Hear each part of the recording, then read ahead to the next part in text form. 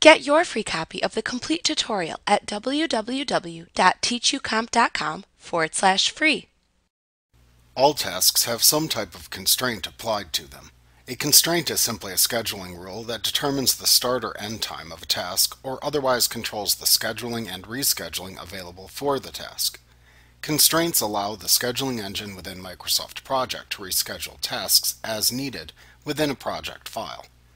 By default, Microsoft Project creates tasks with flexible constraints to allow for maximum flexibility in rescheduling. However, you can set the constraints for a task as desired to produce semi-flexible and inflexible constraints when needed.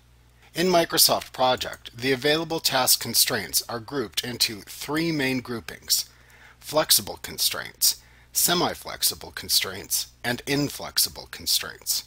Flexible constraints, which are used for task scheduling by default, let tasks be scheduled without any date-restrictive limitations, with the exception of the starting or ending dates of the predecessor and successor tasks in the project file. When you use a constraint type, like as soon as possible, you are using a flexible constraint. You can also create semi-flexible constraints, which allow for task scheduling within a date boundary you choose. For example, setting a start no earlier than task constraint lets a task be scheduled anytime after a specified date has passed. This is an example of using a semi-flexible constraint. You can also create inflexible constraints. Using inflexible constraints prevents the rescheduling of the task.